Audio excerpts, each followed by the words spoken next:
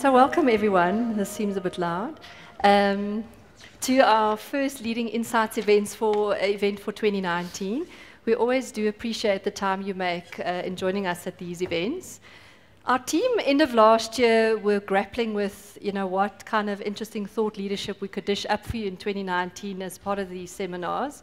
And in light of the tough environment, we decided to go with a theme that would uplift you and bring you some inspiring stories from the amazing entrepreneurs we have within the RMI group. And so in November, we were fortunate enough to listen to Willem Roos, who's one of the co-founders of Outsurance. And today we are hugely honored to be in conversation with Adrian Gore. You all know Adrian well. He is the founder and the group chief executive of Discovery.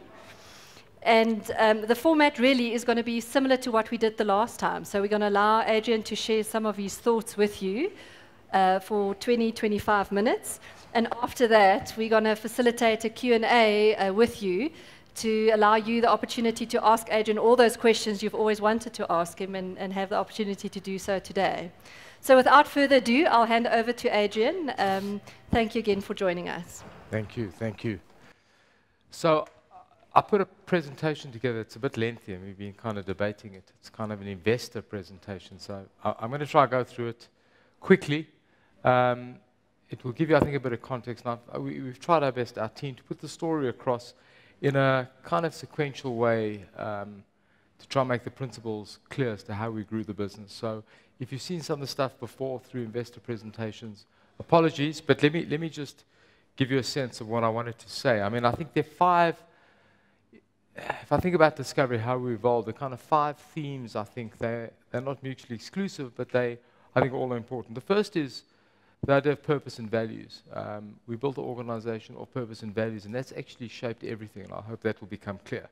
The second is a theme of innovation, and I think pretty profound innovation, and I'd like to show that, because I think if you're not innovating, I think it's very difficult to grow, certainly organically. The third theme is the business model. Because we only go organically, there's a bespoke model that we use and make that clear. It's got some interesting consequences to it. The fourth is how we're expanding globally. It's work in progress, but kind of give you a sense of it through partnerships. And the fifth is kind of an approach to how we grow through setting very bold ambition statements that we focus on 5 years at a time. And they've been, I think, remarkably powerful in getting us to where we are. Sorry. Tough ambition. I can't even get it out my throat, huh? Are you happy with this? So can I work through? I won't be laborious. I don't waste too much time. I mean, maybe the first point is just we kind of built the organization with this very simple idea: make people healthier. And it kind of has a social imperative to it that's very powerful, but it was tactical as well. We started out in 1992 trying to form a health insurance company in a country with too few doctors, terrible levels of disease burden, and an emerging egalitarian Obamacare kind of environment. We just couldn't price risk accurately. We couldn't do the kinds of things that you need to do. And therefore, our focus was on the simple idea of, could you kind of reduce the demand for healthcare, right? And so the social imperative and the tactical issue came together, and we came up with this very simple idea: make people healthier. That's what we do. It kind of sounds trite today, but I'll tell you, in the 90s, the idea of a purpose was unusual. Companies had mission statements and all kinds of, make shareholders wealthy, and EVA and ABC and EDF and who knows what. I'll tell you one thing I do know. When I spoke to our staff at induction programs, I should still do that, but no one ever knows the mission statement of the company. It's bullshit. They haven't a clue. They couldn't care. They hate shareholders. That's how it is. You know what I mean? But I will tell you, an authentic purpose is incredibly powerful. So the organization was built of this purpose, and we kind of evolved, but I think one of the big steps was vitality. There's a lot of steps in the story, but I wanted to tell you this story because I think it does talk to the power of purpose, that if you've got a purpose and a North Star, you always kind of map back to it. So we started out in 1993, and we're evolving quite quickly, and we're growing, and it's going well.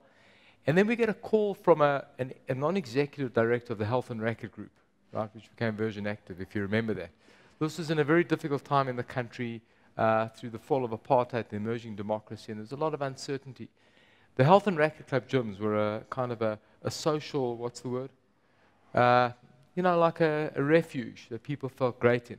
A piece of you know, beautiful people running in slow motion in the nude. You know, it was a beautiful place.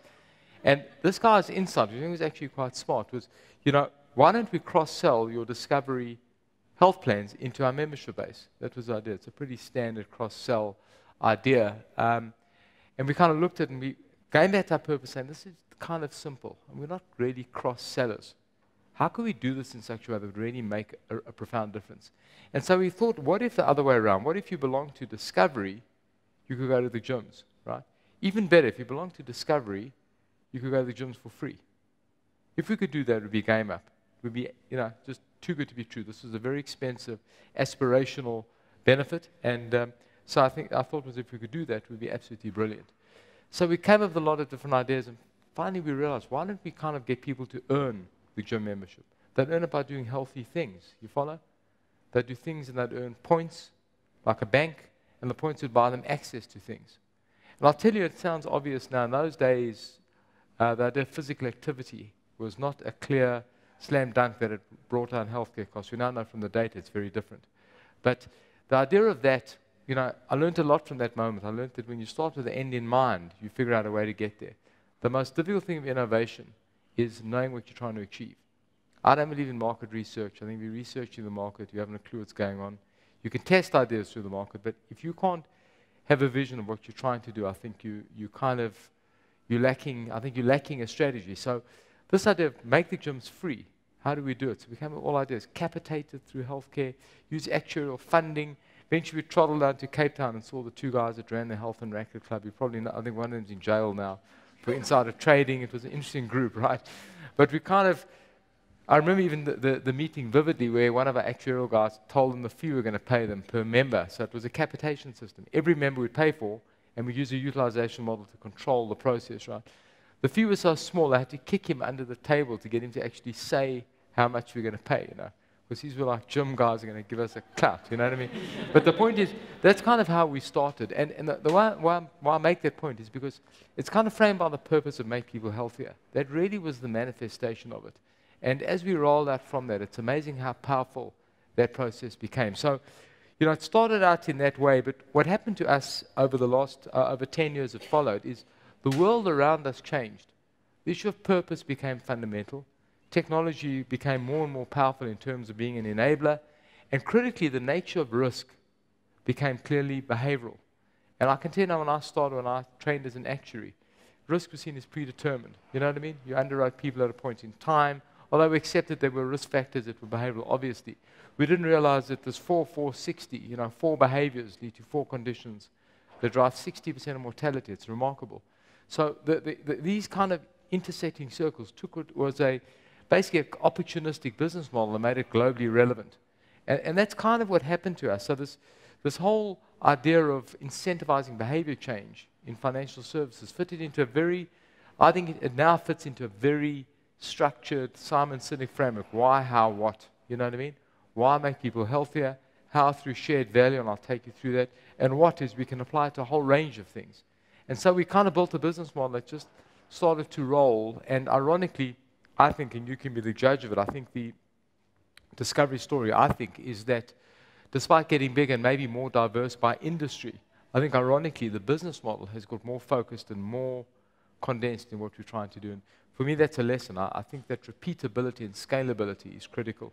If you don't have a model that can repeat and scale, then you're just opportunistically growing and you're as good as your last act.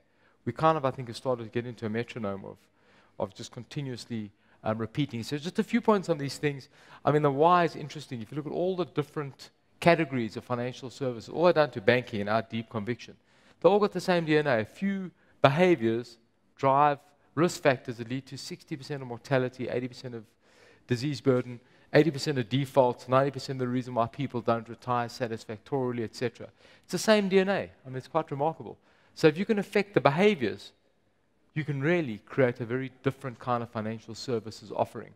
So that was kind of at the core of taking the make people healthier and manifesting in a much more powerful why in a way.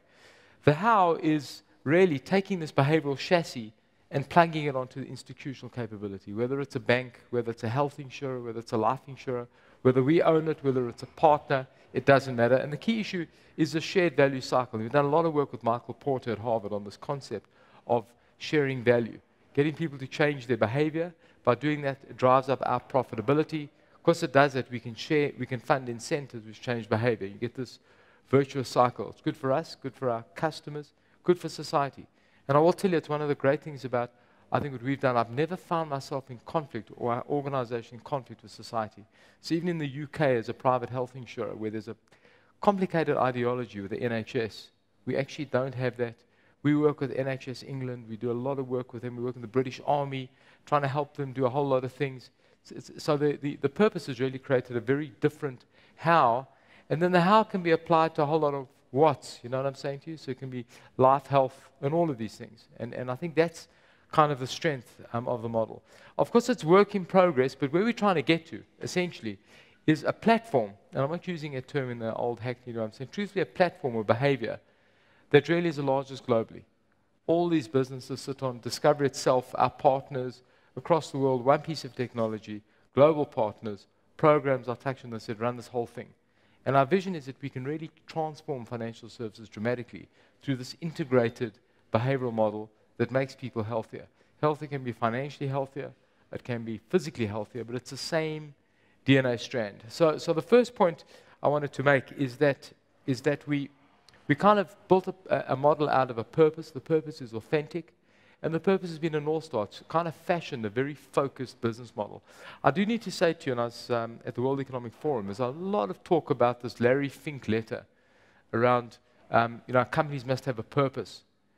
Interesting, and I went to a workshop there on this with BlackRock and Michael Porter. It was very interesting listening to the narrative. And what's intriguing about it is you either have a purpose or you don't. You can't, after the fact, go and hire McKinsey, Bain, or whoever it is, God forbid I say any of these names anymore, but whoever it may be, right, to help you find your purpose. I think a great organization has a profound, authentic purpose. It's hard to find one. And I am proud of Discovery. Our team, I think, has got a very real purpose that we stick to all the time. And I have seen with our leadership team, that's what inspires them. They're not inspired by earnings per share. They're really not. They're inspired by making an impact. I think great people really are. So that's been a good thing for us. The second point is innovation. Are you happy? I said I wouldn't go through. Are you happy with this? The second point is just talk about innovation. I think we are a very innovative organization. I think that's true. But there's kind of a cadence and a process to the innovation. And I'd like to say to you, I think what's built us is pretty profound innovation. I think that you're just innovating for the sake of it. I'm not sure it leads to. It can lead to often system debt and difficulties, and we have all of that, but I think it's worthwhile doing if it's profound and it changes the organization. The first one I'd say is that our innovation has been time-based, and what I mean by that, it's to me one of the best business tips I ever had was don't have an organization that's event-based. In other words, don't have an organization that responds to events. There's a new competitor, something's come up, a law's changed, so you innovate. I think the best secret is to innovate at your own cadence. You with me? We have an annual cycle, and every year there's a launch planned, and our organization knows there's kind of a rhythm to the process. It's driven a slew of innovations. I've just listed here some of the stuff we've rolled out in the last 5 years or so. It's across every business, across every single thing. There's a constant process of change and innovation. And I only know that. Understand?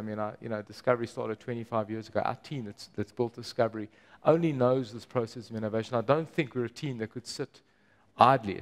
There's kind of a rhythm to it. So no judgment. I'm saying it's built into the DNA.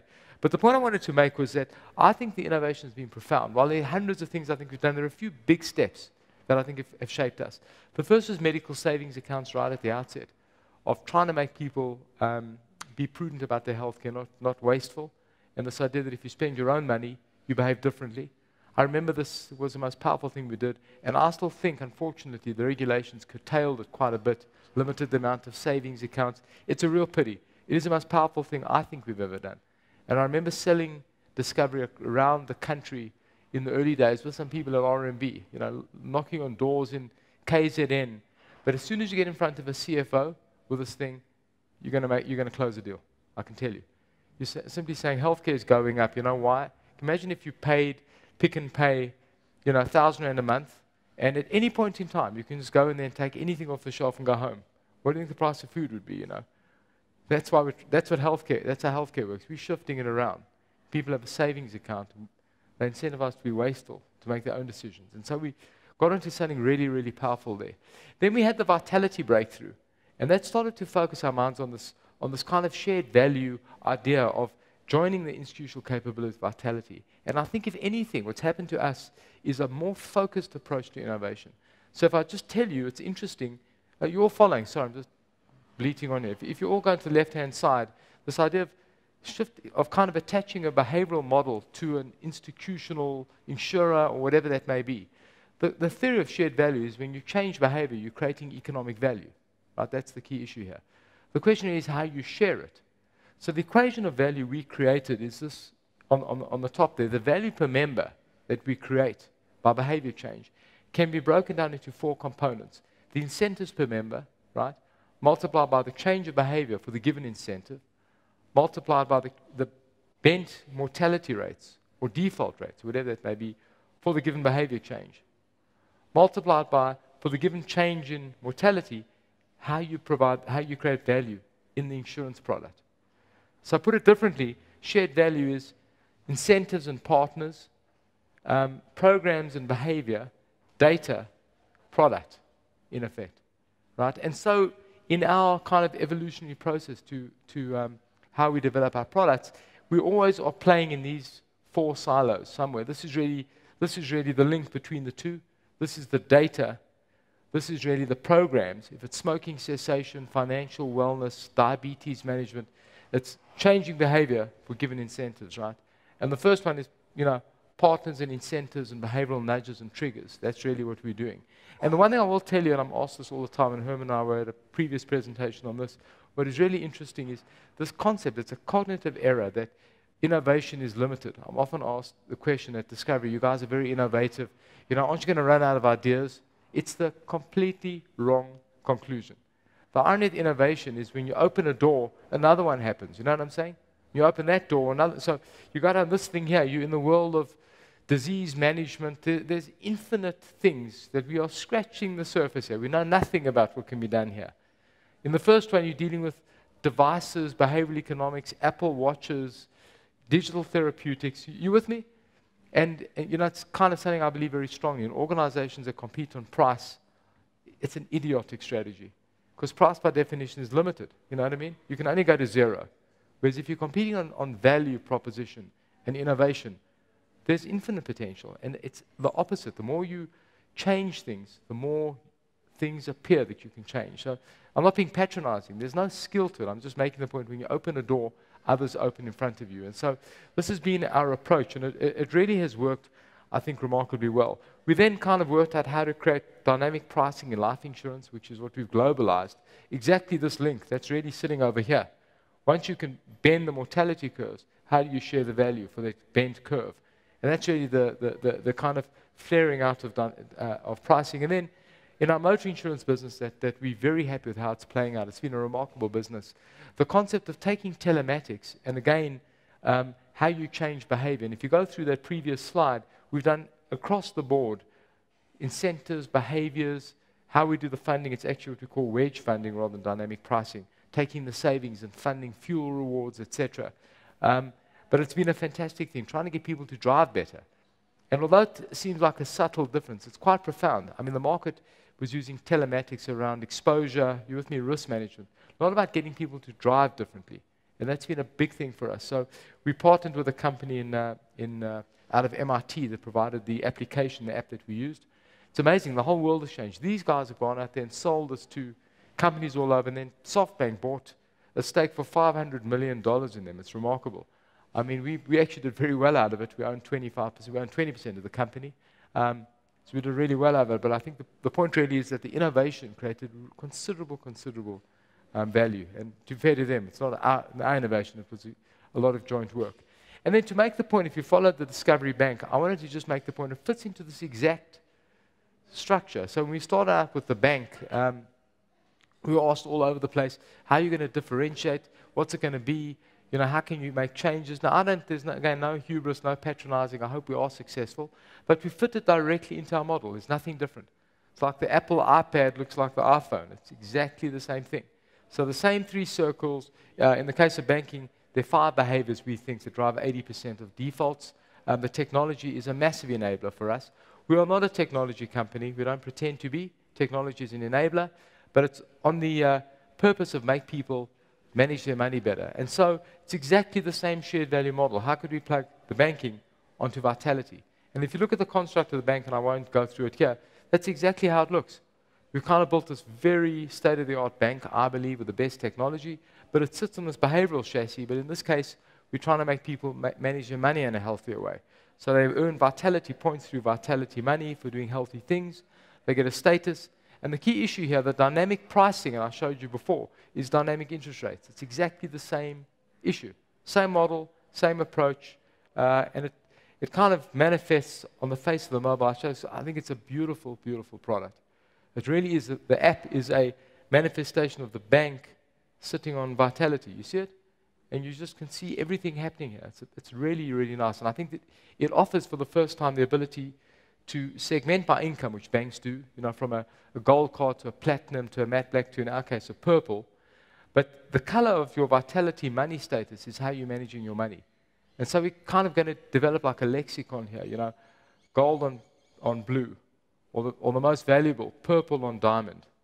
If you purple on diamond, there are extremely valuable things in the bank for you. You know what I'm saying? You're kind of at the top end of how you're managing your money. You segment it also by your spend and your income, etc. So it offers a fantastic, I think, opportunity. But the point really I'm trying to make, I hope, is there's nothing new about this. It's the same model, the same issue. We're just learning more and more about how to do the same stuff.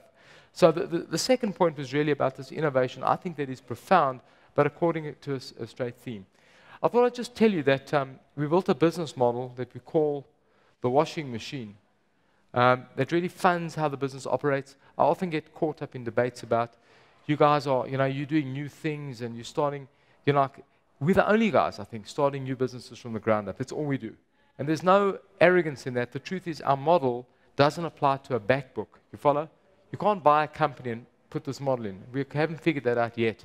So the only way we can operate is to start the businesses from scratch, which is an unusual thing to do as a kind of institute. And the bigger you get, the harder that is to do, because you've got a small startup that's worth nothing, and how you take it through the cycle. So this washing machine is very interesting. On the left-hand side, we see a business having 3 phases: new, emerging, established. And in our experience, it takes 5 years from new to become emerging, another 3 to 5 years from an emerging business to become an established business. Institutional businesses take 10 years to build. That's been my experience. There are no shortcuts. So it's a lengthy process. And effectively, our mathematics are that we spend 10% on new, 20% emerging of our earnings, and 90% on established. So 90 plus 20 minus 10 gives you 100. And if you go through the relative growth we expect, that should spit out CPI plus 10. So if we get this right, we should grow at inflation plus 10, if it works well. Of course, it doesn't work well. Nothing ever works as you plan, especially a new startup. But effectively, if we get that right, they generate cash, and we then use the cash to pay dividends, tax, new business strain, new businesses. And then finally, we have a capital tier of 4 tiers that does everything. So we've built a very, very, how can I, circular washing machine that everything winds through the washing machine. And the 2 control variables, gearing and cash. So if we keep our gearing acceptable and our cash acceptable, we should wind through here as much as possible. You understand? We should spend as much as we can, provided the control variables work. And so that's exactly how we've kind of run the business.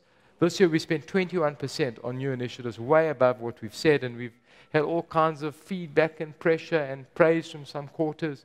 Difficult thing to do, but again, as long as you bring the businesses through the cycle, we're going to do well. So the question really is, can you do that? I mean, it's a skill to start businesses and get them to succeed. I mean, it is extremely hard work. It's a lifetime of work for each of these teams. One of the things I wanted to show you that's actually something we've shown for the first time, the well-known Death Valley of a startup. It's a terrible, terrible time. I had long blonde hair when I started this thing, right? The Death Valley will take the life out of you, and the teams that have built our businesses and the CEOs and leaders are remarkable in what they do. But you'll see we've had 10 businesses we've started. Only 1 failed in America. But you can see the cycles. Typically 3 to 5 years. Some take longer. As they've got bigger, they take longer. 5 to 7, and they start to emerge. So we managed to pull 9 out of 10 businesses through the cycle. And I will tell you that the reason we've done that, I think the teams are extremely talented, but the reason I think is the model works. You know what I'm saying? I think you did opportunistic things, and we started a restaurant and a car dealership, and we wouldn't be here. So we have a model and a conviction that we can keep cycling this through. And so if you actually look now, if you don't look, if you go out to 25 years, you can see the big businesses are now big. But what's really exciting is we've got a lot of stuff really emerging. And that's where I think for us the potential growth is. 3 businesses, Ping On in China, our globalizing of Vitality, we call the Vitality Group, and our motor insurance business. The scale of these things is much bigger than we thought. So China is growing at like 95% a year. I mean, they're bigger than, in terms of membership base, they're dramatically bigger than our South African business already. Our Vitality Group, I'll touch on a bit later, and then our motor insurance business are all just turning and coming through. So kind of the pain and the hard work of getting these things to scale, I think pays considerable dividends, I mean, in the literal sense, that you get real value coming out. And I think we'll see the model working and the growth coming from this, hopefully, as we go forward. The washing machine I showed you runs around, but you can kind of look at the variables and see how they should play out. How much we invest in new businesses. At the bottom, I said 10%. How the earnings grows, the leverage, and the return on equity. So we project this out to over the next 5 years in the planning cycle, and that's what we see. So in the base case, we spend 21% on new businesses. You can see we see that dropping quite quickly as the businesses scale. Our earnings growth is interesting. If we did nothing and just let the established businesses grow, can you see that the second graph in the blue? We'd have kind of an implicit growth rate of 12%, and that's what our earnings profile would be. By doing all this stuff, we actually take quite a hit. Can you see that? It's expensive. But in 5 years' time, we are crossing the line at a 22% growth rate. So the implicit growth of the organization is much higher. Despite all the growth, our leverage will come down, return on equity will climb. Startups are very expensive. No embedded value, operating loss, financing costs, potentially dilution on earnings per share. So it is extremely expensive to do this.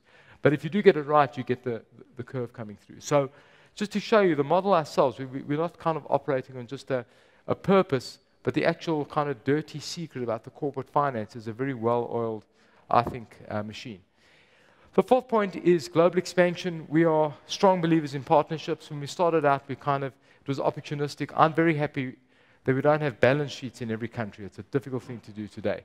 We're a partner-led business. We've got, I think, a DNA of learning how to partner companies. We started in the UK from all the learnings of the US, and we partnered with Prudential initially. They liked the model and took us into the UK. We then bought out that business over time, and the business has grown nicely. So the UK is starting to look more and more like the South African composite on Vitality. All the different pieces are falling into being. You can see we cover nearly 1.2 million lives in the UK. Considerable. It's become a considerable business. 740 million of profit for the half year. So it's a multi-billion rand business that's been built. A lot of capital, a lot of sweat capital getting there. But it's been a great learning of taking a partnership and creating a primary business for us. The second issue, though, of course, is that we've globalized the Vitality model, almost plugging Vitality into our partners. And we started that out with AIA in Asia Pacific, firstly in Singapore, rolled out a whole lot of markets with them, Ping On in China. And I would argue that through this model, its relevance, we have amongst the best partners globally. I don't think any one organization can count as their partners. Ping On, Generali, AIA, John Hancock, Manulife, Sumitomo in Japan, and we have a whole slew of others coming through. We've developed really 3 ways of operating. National champions that we partner like AIA and Ping On. We are working with smaller companies in Latin America, in other parts of the world. We have a whole long pipeline that we're doing, all of the same model.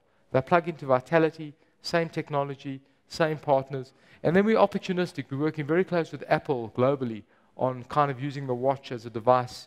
They just rolled out with Aetna in the US. We did all the piping. It sits on the same chassis, in effect. So the Apple Aetna deal kind of is structured in the same way. The growth has been staggering.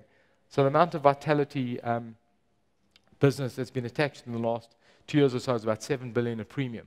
So we're getting considerable scale.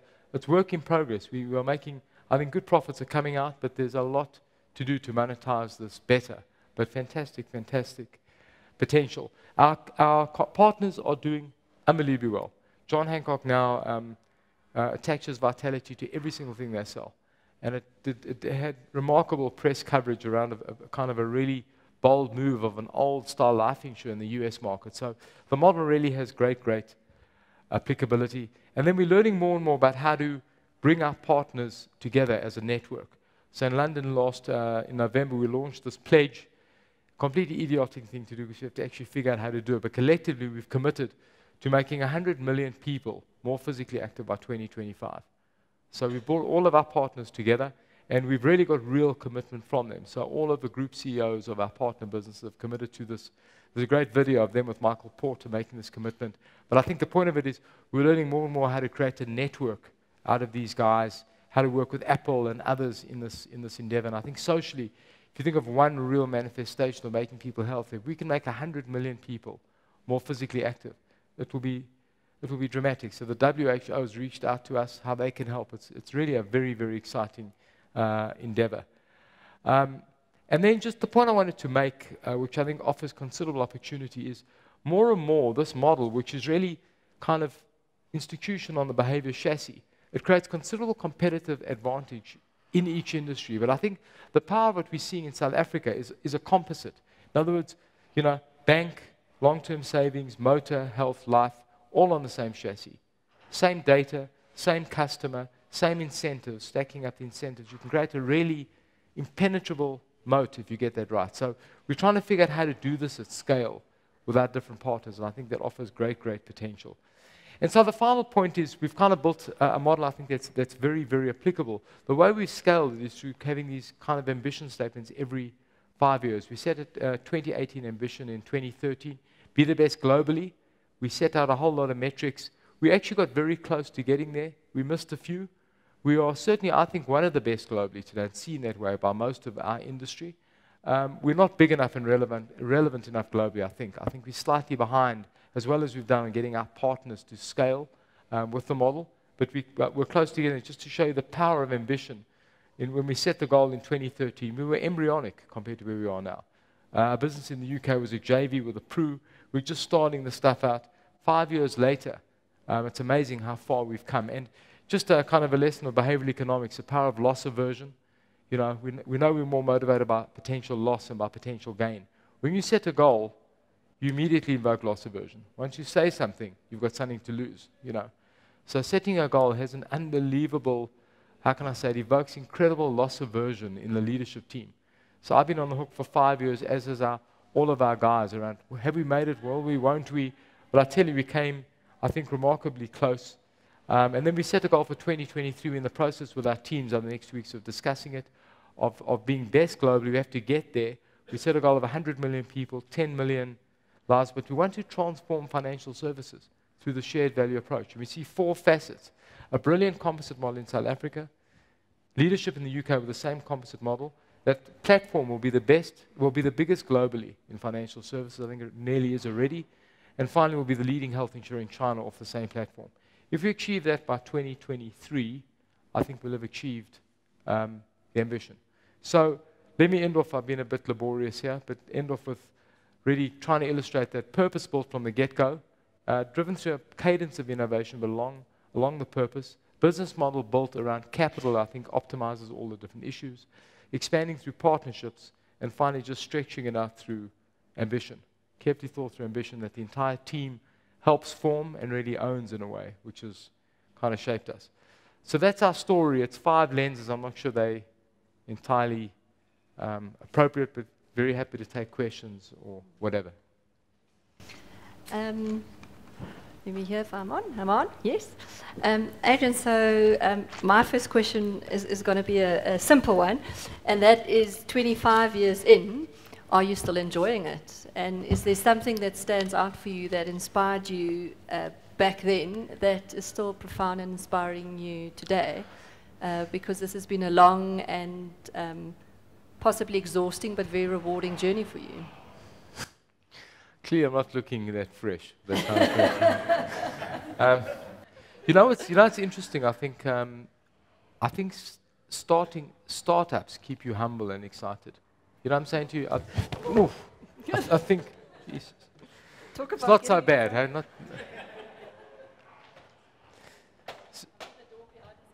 So I really think that if you build a business and and again, no arrogance to a business is big and it's just growing and ticking along. I think there's a time when you feel it's kind of, it's laborious. The startup stuff we're doing, whether it's China or, the stuff we're doing, myself, Barry and others, it is extremely exciting. And I hope you can see from what I was saying, we're just learning about this stuff. We're scratching the surface. So personally, I kind of feel very excited about where we're at. We're at a very, very exciting phase. But it's kind of a long process. I find it very, very exciting. And so you are also known as unwavering optimist, and you've been quite outspoken about that over the last few months. When you get down and out, if you get down and out, how do you personally keep yourself positive when you face real challenges and tough times in your own life? I'm not an optimist. I'm not a naive optimist. I've got a deep conviction that we've done a lot of work on this, and if you heard this story, forgive me, but there's a lot of work done on the fact that we evolved here in Africa in hostile environment where there were physical threats, scarcity, and therefore we've evolved to seek negative signals. You with me? That's how our brain works. It's looking around for threats. You understand? Go to the game reserve. People love to go to the bush. It's so relaxing. Go see how the animals are doing. They're hating it, right? Watch them. They are seeking negative signals. You know what I mean? No one is relaxing in the bush. You may be lying in the jacuzzi, right? But they aren't. And that's how our brain works. We seek negative signals, right? Part of our brain, the amygdala, seeks negative things. If you watch that movie Free Solo, have you seen it? This guy scales, he had this brain scan. He scaled that mountain in Yosemite. Free Solo, no ropes, nothing. He had a brain scan. They found his amygdala is underactive. He doesn't seek negative things. He doesn't see things negatively. So the point I'm making, is that we seek negative signals. We look for things that are negative. My hypothesis is you get a better result if you seek positive signals as well. It's a sophisticated way of analyzing things. You've got to think about what's positive as well. If you do that, you get a more structured picture. So this is not about optimism. It's about realism, I believe. So, I was at this international YPO conference in Cape Town yesterday, where I gave the same spiel about being optimistic, but I kind of was trying to explain the fact that humans believe the environment they're in is in decline. It's all around the world, when you survey people, it's called declinism. We think countries getting worse, things aren't what they used to be. It's not true. The world is getting better. Our GDP is higher than it was in real terms, in dollar terms. Not that there aren't threats, so I just need to put on record. I'm not a naive optimist. I'm a deep believer that you'll get better results if you seek positive signals as well as negative signals. If you're just seeking negative signals, you're seeing half the picture, and it leads to bad results, leads to terrible results. Oh, sorry, I hope I don't sound like giving you a sermon. Be very strongly. But we know this as well in our brain chemistry, whether you have faith or not. So our prayer is good for you. When you show gratitude, you kind of evoke chemistry that's positive. You go through your life and say, thank God for my kids, my wife, this, that, whatever that is, whatever you find valuable. That process of appreciation evokes positive, you feel it. So I think there is something about actually a discipline of focusing on seeking positive signals, of expressing gratitude, whether it's through prayer or whether you're an atheist, doesn't matter, but process of actually trying to seek out good things. It creates a balance. So I'm a great believer that attitude drives fundamentals, not the other way around, and we need leadership that will create that mindset. Else we will get into trouble, for sure, because negativity begets negativity, and you fail. So thank you, Vitality. Let's open the floor for some questions. Simone. Adrian, I'll just talk loudly. On the mindset of thinking positively as opposed to thinking negatively, how do you instill that into people in your organization who, as you say, are pre-programmed to think more negatively than positively? Do you believe it's if you lead in that way, people will follow and change their mindset? Or are there much more specific things that you think you actually can do to try and instill positive thought instead of negative thought? It's a great question. I think the ambition statements that I showed you is one of the powerful things. I think when people see a future, they feel I think it's one of our problems here in the country. If you just said to people, by 2023, we want to be the best country with this GDP. That's what they did in Singapore. So Lee Kuan Yew did in Singapore. He set a vision. So I think by setting a vision, ambition, you kind of lift people to looking ahead, and I think that's important. I think it's important that people must have space to emote, be negative, be down. That's not being negative. That's part of being human. But I think you have to instill in people a sense of hope and excitement and what you're looking for. I think that the ability to inspire and to give people hope is the fundamental leadership attribute. If you can do that, I think the technical skills, they're a commodity. So I think we try and make it fashionable in our organization not to be a moaner and a groaner, but to try and find solutions. Again, I'm just stressing, it's not a naive optimism. If you run around giggling, you know what I'm saying, the world is great, don't worry about this, God will provide, that kind of stuff that's going to get you into trouble. And we've had many challenges and remain to have challenges, So I think there's a mix of realism, but I think you've got to frame carefully. There is no reality, I've learned. You've got to frame things for people. It's a key thing. That's a great question. I'm meandering around a bit. Adrian, Bill Gates started in a garage. Where did you hatch the idea of making people healthier, and who did you go and sell that to? Well, it's interesting. I was a young Liberty actuary at about 26 years old, and we kind of started this health insurance product. It just kind of took off like mad. So I had this idea, could we form a specialist health insurance company? About that stage, a mate of mine was working at RMB. He was in the trading area, a guy, Theo Duchen. There were two Theos. I don't know, Herman, if you remember. There was a big Theo, who's still around, and a little Theo, who was my mate. He had an IQ of about 400, this guy. Bright as hell. We both qualified together. He said, you must come see these guys at RMB. The guy Lowry is the CEO. Come see him. They got a dormant life insurance company. That's what happened. They had a deal called Magnum Life. It was a life insurance. I think they inherited through a deal that went bad. And I met Lowry I went to see Lowry. I remember the drive from Braamfontein down here to Sandton, 25 Fredman. And we kind of discussed it of starting a specialist insurer. It was kind of a mad idea. I was 26, I think, at the time. And that's when it started. But I'll tell you one thing, something I've learned. Quality of shareholders is a fundamental attribute of success. There was no intelligence in my choice of where I went to. I don't know what Lowry saw, but there was a meeting of minds, I think, and I think the RMB culture and the long-term mindset, there was never, in fact, I remember starting out, we battled to sell initially. It took a long, long time to get traction. I remember saying to our small board, this is just not going to work. And these guys said, no, it's going to take time. No, we're not going to rush it, And I think those attributes were fundamental to success. So the thing evolved from the get-go around the purpose, around quality, not around money. And in fact, I didn't build a business plan for the first year. We were actually in play. I know that's very bad advice to you hardened financial people. There was no business plan. I mean, it's bizarre. The plan that I worked off initially was qualitative, quality of people, nature of the product. It was a written document. No spreadsheets, no capital. Quite amazing when I think back on it. And I think maybe just being for, I'm a sample size of one, what we did, maybe different, but the start was about values, quality, purpose, impact. Great story, but I've learned something. Quality of shareholders is fundamental. You have the wrong shareholders at the start, pushing you to get going, make money, they're going to exit, they're going to flip, this, that, and the other.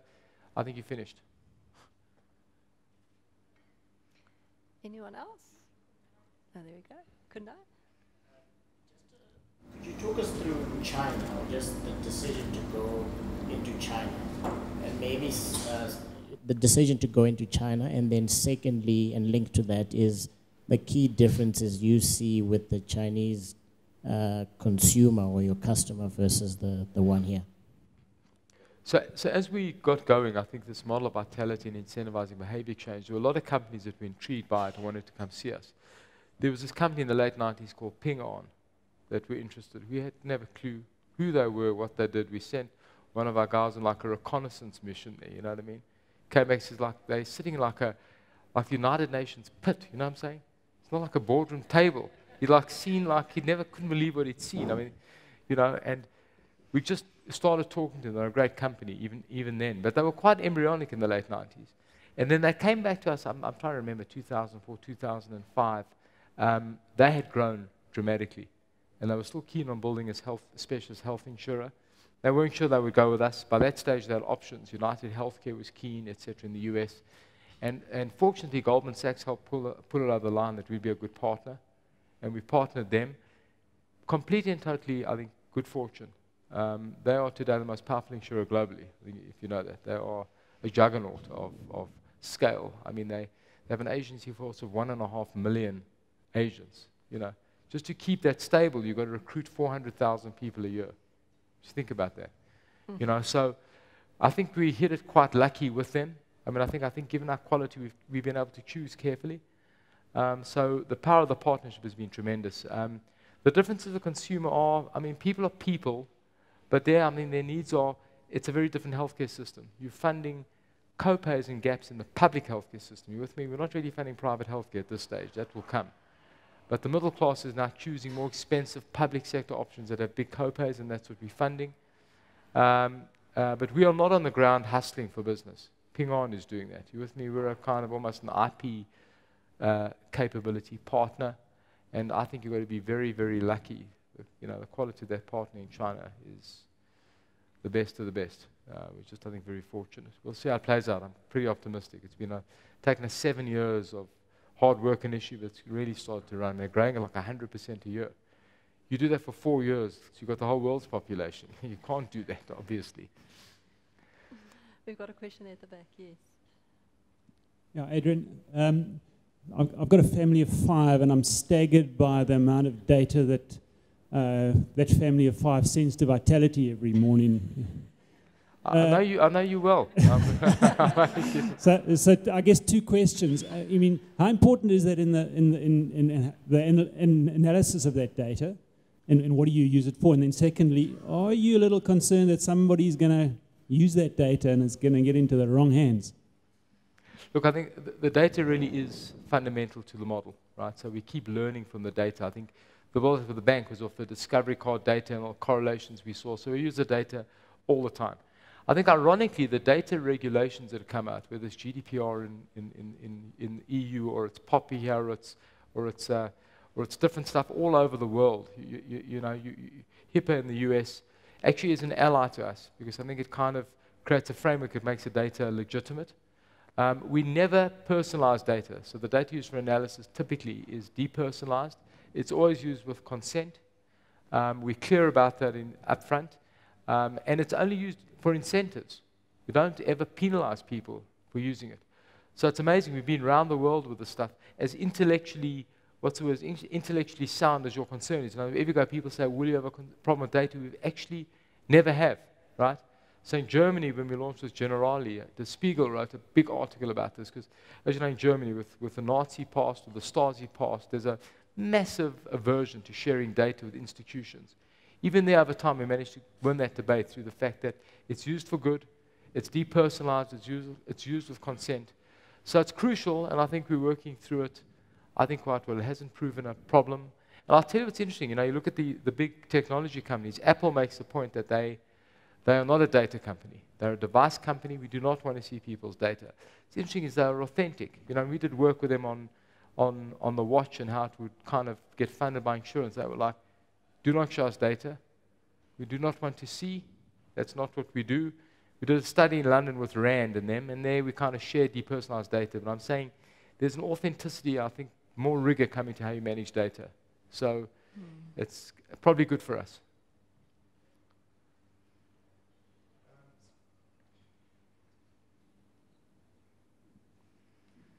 The discovery story is very much an Adrian Gore story.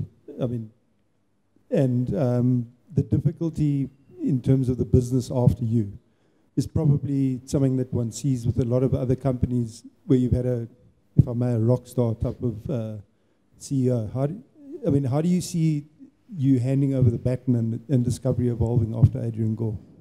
I mean, what's interesting, firstly, and I hope it doesn't sound like, you know, every CEO says the same thing with succession planning, and you know, when things finally happen, things are always different to what you expected. But I will tell you, it's a remarkably smart team. All of our businesses are capacity with great CEOs. My co-founder, Barry, is driving a lot of the international stuff. So between him and I, there's a lot of redundancy, I think. But in each of the businesses, there's considerable skill. And I truly believe the process I have with our board of discussing succession, it's an authentic discussion, not ticking boxes of, where the skills are, where they reside. I think for sure it will be different. It may be better. I don't think you're facing a cliff. You see other businesses, I'm critical. I think Liberty, for example, in my day, they were very critical of Donald Gordon, reached his sell-by date, and I think no comment, but I'm saying it flatlined and declined. It's a lesson for that second tier isn't as strong or stronger than the first tier, you've got a problem. I think we've got an incredibly smart team there, and I think it will be different, but it may be better. I think you may get different ideas coming through. So it's not a worry, I don't believe. So you've got the bank now, what's next for Discovery? Where are you going after that? Listen, these things take 5 years. We've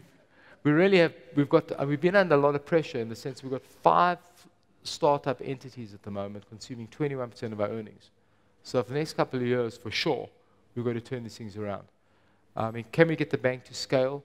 Can we get our long-term savings business in the UK to scale? They're going to be a struggle, all of them. None of the stuff. I've never seen shortcuts. You know what I mean? They take a lifetime of work. So I think the international stuff, China after a long time is really starting to come through. I think the Vitality Group, we're starting to learn how to scale that quickly. I think that has tremendous potential. But I'd like to see the South African businesses composite working well. The bank really stacks all those rewards together. You get just great value out of it. So give us time. We're not expanding for the sake of it. There's enough in the tank, as you saw from the projection, to drive 20% growth rate if we get it right, which we won't. There's a lot of rocks coming our way. That's how these things are. Nothing happens as you plan. How do you defend against aging populations, particularly in Western China, because that's effectively the end, that increases your claims payments and everything, and the renewal of premiums into your system? How does that work? Well, I mean, the aging situation in Europe and China, for us, and we're doing a lot of work on Vitality, especially with John Hancock, around how you incentivize healthy living in advanced age. It's a huge, massively emerging area to innovate into. So we're learning about you don't incentivize with the Apple Watch.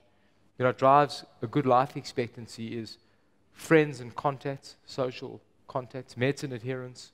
There's a number of things that the Vitality model starts to morph as you get to advanced age. So if anything, we think the model will be more applicable if we're dealing with aging populations.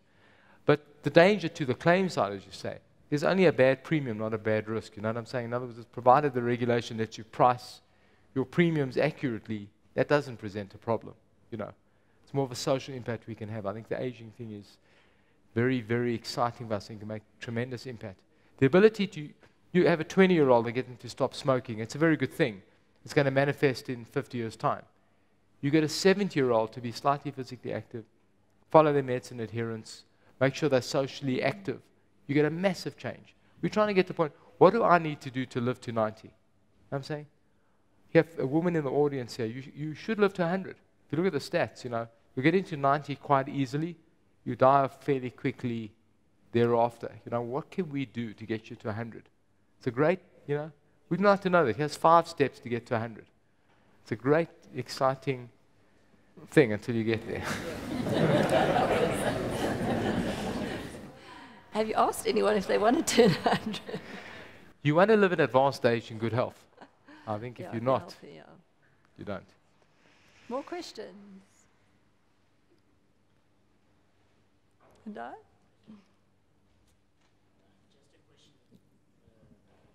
Just a question on the banking side. You've explained how it fits onto the Vitality model, but would you expand into kind of investment banking type stuff, or it doesn't really fit? Okay. I don't think so. I mean, I think, again, we're not expanding for the sake of it. I think the model worked. It's a shared value model. Can we change behaving and share the value? I think investment banking is very, very different. Is business banking something we do? I do think that's a potential. I think our client base is naturally doctors, brokers. I'm trying to say it's an obvious. I don't see investment banking. It's a different skill. Different skill. Which who knows? Was there another question? Yeah. Sorry, just in regards to, is screening one of your biggest payments in terms of expenses that the Discovery incurs? Screening? Healthcare. And if you look at the future of devices for screening and diagnosing illnesses, where iPhones can now do it with a camera, is that going to be a big win in terms of marginal benefit? I don't think it's a particularly, I don't think it's the cost of it. I think it's the, I think if devices and all these things can screen accurately, you know, the Apple, this watch can do an ECG, it's amazing what these things can do. It will make the accuracy of the stuff a lot better, you know. So I mean, I must say the screening, we're going to more and more tighten those screening requirements to make sure they're relevant, you know. We have cases now of a female 90 going for an HIV test in December to get vitality points. You know, that's clearly wasteful, you know what I'm trying to say to you. So I think more and more we're going to tighten that down. We have been over the years. We'll keep doing that. But these things offer tremendous, I think, you know, healthcare unfortunately has found no ways to use technology to get more efficient. Everything that's been done to date takes prices up. These things I think will do that, but not yet. So I don't see it as a saving of expense much. I see it as making the whole system better efficacy and effect, hopefully. So, Adrian, quick question from my side. So, Discovery is known for being a disruptor, as you explained to us earlier. Are you worried about being disrupted yourself? And if there is something that could disrupt you, what would it be? Look, I'm always worried about competitors. I'm scared of that like disruption for the sake of it. I think if you've got, you know, our bank is a behavioral bank, we've called it. So there was a lot of speculation when we were coming out. Are we another time? Is it a fintech, skinny bank? How's it going to work? We'll see if it's I think we've kind of got a model that we believe works. If we come up against a competitor that does something differently, we could get disrupted. I'm most concerned about existing competitors. Can we penetrate the FNBs, the APSs, whatever? These are, whatever you think, these are hugely well-run, multi-talented organizations. So I'm scared of competitors generally. But I think if the model works, we tend to have a very good run at things. We'd be disrupted, I don't know. I actually, with the point I made before, we're not a technology business. I think you make the mistake to think you are. We're not. We use technology to enable us. That's what we do. Will we be disrupted? I hope not. It happens quickly. There was a question at the back, yes. Adrian, the other night on Bruce Whitfield's show, I think you said you spent 67 billion rand on the tech for the bank. I'm not sure if that's... No, 7. 7. Probably 5 to 7. 5 to 7. Yeah. Which is quite a large sum. And you say that on your 5 businesses you're spending 20% of earnings. Obviously you've got a plan around that. Yeah. I mean, first, just to put it into context, we acquired the Discovery card from FNB, the outstanding. We owned 25% of it initially. So the purchase price of that 75% was like 3 to 4 billion. So that 67 billion was 3 to 4, was just acquiring the revenue stream there anyway. But the build cost is about 2.5 billion to date. So the build, the test, the run phase, that's what it costs. I mean, my sense, if you look at the other startups like Time, I think they'd probably spend more, I think, getting to the startup. It doesn't help, though. You've got to make it pay. It doesn't mean the other guys spent the same. The reconciliation to earnings is that was the capital spend. So that will manifest as it amortizes. And, you know, that's kind of the check we've written out to date. So if you look at that through earnings, it probably is around 700-800 million a year that will come through the earnings. That's how we get with the other stuff. Frankly, it will earn a very good internal rate of return if we achieve our targets. I mean, that's the issue. And as I said, nothing happens linearly. You know, we're going to move and shake and hustle to get there. That's how it works.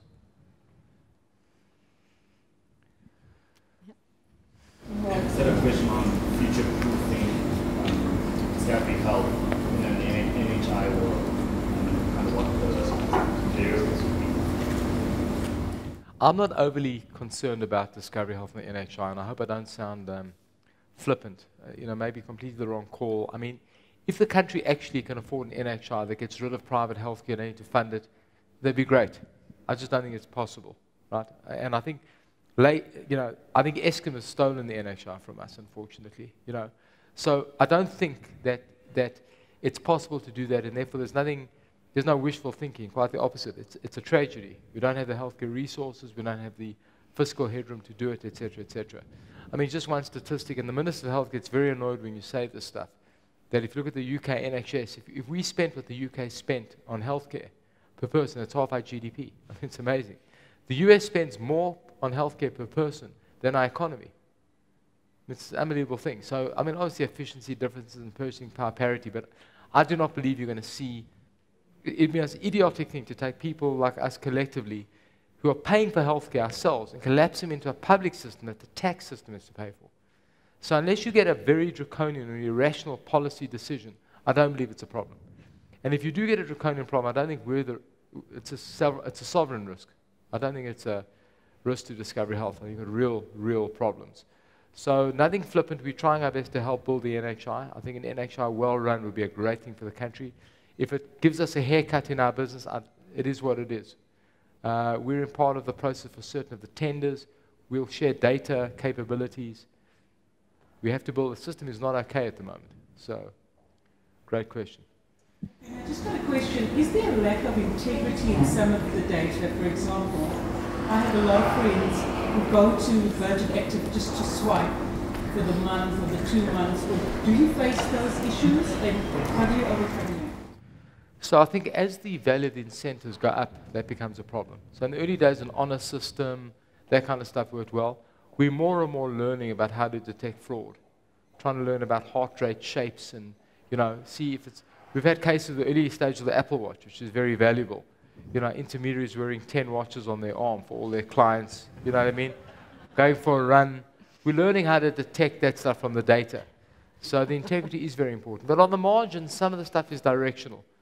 So if incentivizing people just to go do that stuff, it's not a bad thing. It's in there, You've got to be very committed every day to get in your car, go to the Santon Health and Racket, go through, come back.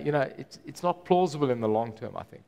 But as the value of the incentives goes up, we've got to keep making sure the thing is integrity. So you'll see, and you'll continue to see, we're going to be tightening up on screening issues, to make sure the correlation between mortality and status are valid. That's, if you see those correlations, we're doing well. But we know your friends are, incidentally. Talk a little bit about the sustainability of the health plan. Take classic comprehensive. Anything that goes up at 10% a year runs away. Yeah, it's a good point. Look, the comprehensive health plans are inflating due to both adverse selection and medical inflation. In other words, sick people never leave comprehensive plans, and healthy people try and avoid them until they're sick. So you've got a selection issue. But I just need to say one thing about healthcare. It's an interesting, this is not a callous point. There's something called the Baumol effect, right? Healthcare, private healthcare, in fact, healthcare around the world inflates at CPI plus 3 to 5. You look anywhere in the world. And the reason for that is technology drives costs up, not down, right? So it tends to inflate above price inflation. The point is, how is it affordable? Does it run away? We actually don't see much buy down. So we don't see, the lapse rates are incredibly low. So the question is, how do people afford it? Well, I'll tell you how. The other stuff is inflating below CPI, right? The cost of TV sets. Well, CPI is an arithmetic average. So private education, private healthcare, all healthcare, is at CPI plus 3 to 5. The other stuff is below that, and the average is CPI. So what's happening is more and more of our wallet is spent on healthcare. Look at the US GDP. Eventually, the whole economy will be healthcare. You know what I'm saying? It's unbelievable. So I'm not being flippant. I think that you've got real demand side, supply side issues, especially adverse selection that drive it up. But ironically, I think there is more room than you think for medical inflation to be above price inflation. I think if we're doing well, we're at CPI plus 3. If we're doing badly, we're at CPI plus 5, where we were last year. I hope we'll bring it down again. So that's our mortal battle to try and bring inflation under control.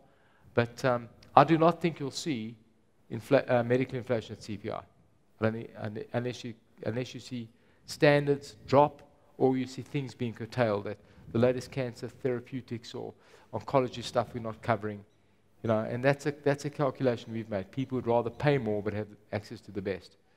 So it's an ongoing battle, but just pointing out the kind of cognitive issue around inflation in healthcare. It's very interesting. Private healthcare, private education is the same. I don't know if you look at your school fees, CPI plus 3 to 5. My sense, if they're spending less, I sit on the board of my kids' school. If you spend less than CPI plus 3, you're underpaying the teachers. there's something wrong. You know, the education is going to suffer. So we're in a tough neighborhood. We're going to try to figure it out. Hope I don't sound flippant. That's the mathematics. Should we take one or two last questions? Simone? When you first thought about vitality and came up with the concept, has the power of human behavior surprised you? So I know I certainly have become a slave to my vitality status and to my activity points every week. Has that surprised, that power of human behavior and incentivization of human behavior surprised you? I think it has surprised us. I mean, in the 90s when we started, it was a hunch. Behavioral economics and all these terms, you know, hyperbolic discounting, and we never knew that stuff. Two things have surprised us, I think. Behavior of people and behavior around strange things. Active rewards of getting a cup of coffee during the week. Our guys in the UK came up with that idea. This is crap. You've got to do this stuff. People go berserk to get a cup of coffee. They're buying it anyway. I mean, I've got a mate of mine. He's a well-to-do entrepreneur. He's done remarkably well. His wife is obsessed with getting that cup of coffee. You know. So that kind of irrationality that has shocked us. But I'll tell you what has really shocked us. The effect of behavior on mortality and morbidity. We are just uncovering the power of physical activity. It is unbelievable in everything, whether it comes to dementia, you know, Alzheimer's, whether it comes to people go to hospital less, they recover quicker. It is an elixir, you know, that people don't realize. And I think the next thing we actually working on now, the sleep issue. Harder to verify, but sleep is fundamental, you know. So I think the whole world is going to go through a change of this, you know, this macho, I sleep 3 hours at night, I'm working, to something where 8 hours, if you can get it, is a heroic thing to do. So I think the behavioral issues have amazed us, but I think the correlations to mortality and morbidity are remarkable. You can literally change, and you see it today. I see people 60, 70 who look, you know, I think my father's era, I don't know if you're the same. They were old at 60. My grandfather, walking stick, I remember, he was my age. He probably looked better than me, as it turns out. But I'm just saying that is the data. I think we're just starting to learn how powerful it is. Last question from the floor. There we go. Can you give us some of the learnings from the one business that didn't work, Destiny Health? When did you realize that you need to get out of there, you need to cut it, and what did you learn from that experience?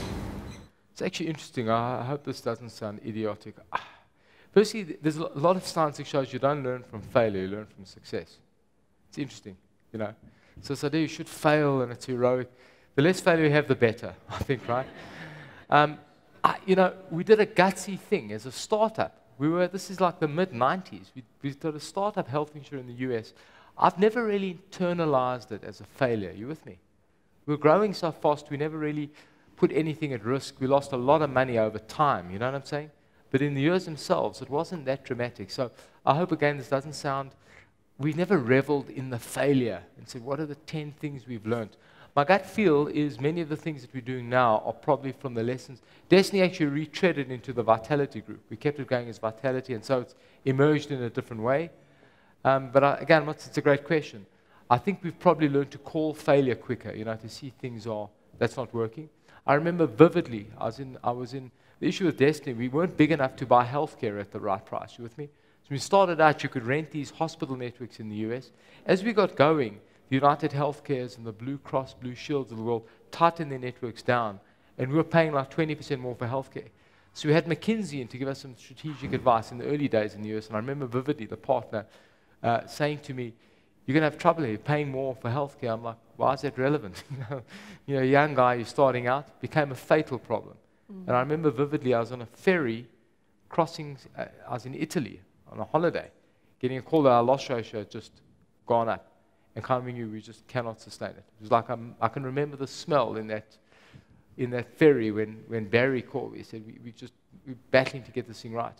And I remember that stuff. My sense is, and I mean, Herman's worked with us for years and years and years. I don't think we've ever reveled in that and deconstructed it.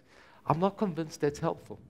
I'm not a great believer in those. No, American. If you fail, you should start again and pick yourself up, and there's a virtue in that. But if you can avoid it, I strongly recommend it. You know what I mean? In the startup phase, we have failure I've got 1,000 things where we're failing and battling and battling and battling. You know what I mean? the best thing you can do is don't see the failure. Move on. Move on. It's not good for you. Would you go back to the US though? Well, we're there now, and I would not be in that business. Selling to corporates, selling to the HR benefits division in a big corporate in the Midwest of the US is a curse worse than death. Not for me. I'm not doing it. There's like choices you make. So thank you, Thank you. Adrian. It's been a very thought-provoking and insightful conversation, and we really appreciate the time that you made today. I thought that I would finish today by asking you one final question. So we can all really just go to Wikipedia quite easily and look up your actual age. But I know the real question that all of us are dying to know the answer to is, what is your vitality age? So everything's a long story. I just want to tell you one thing about vitality age. Vitality age is your age absent of any comorbidities. With me? It's a person, not perfect, but it's not the average age. In other words, I'm 54. The average 54-year-old's vitality age is probably 56. You follow? Because we've got issues with us. You understand what I'm saying? So to be actual vitality age, you've got to be doing well. You really have to be. I actually am 54, and there's 1 or 2, so I'm actually thereabout.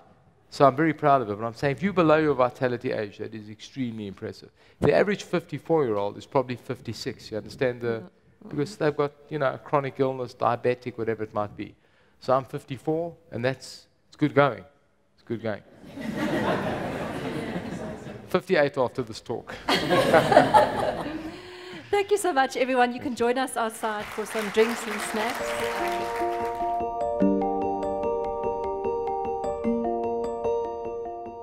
I think there were a couple of things to learn. The first, I think, big impression upon me was the statement about having the vision and the purpose.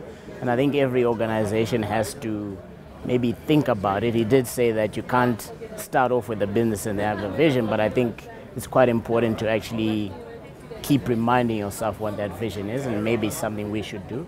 The innovation, I think, is harder to do in certain industries, but I do think it's a necessary thing to keep testing that innovation. But I think broader and less about his actual presentation was around just how impressive, how much has been done in 25 years, but still how hungry, he is to do more. So that's a big inspiration, certainly for me, and I think a big takeaway from today. How positive he is, and he reiterated how to kind of dwell on the positive as opposed to the negative. And coming from someone so successful, I mean, I think as South Africans, we're very negative a lot of the time. So you've got to kind of tweak your brain to remain positive. So I think that's a kind of good thing. So I loved his discussion around purpose.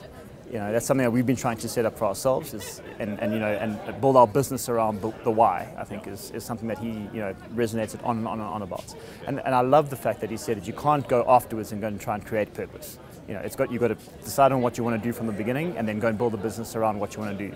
And I think it also goes towards his clear understanding of how human beings behave, what really drives them. Sure. It's always been my sense of how Discovery was built. So the one thing that really stood out for me was how he highlighted the importance of having a mission and an objective for the business that everybody buys into. I think he's known as an optimist, which he kind of says he's not naively optimistic, but to get the entire people to buy into building an optimistic view for the future within a business was hugely powerful.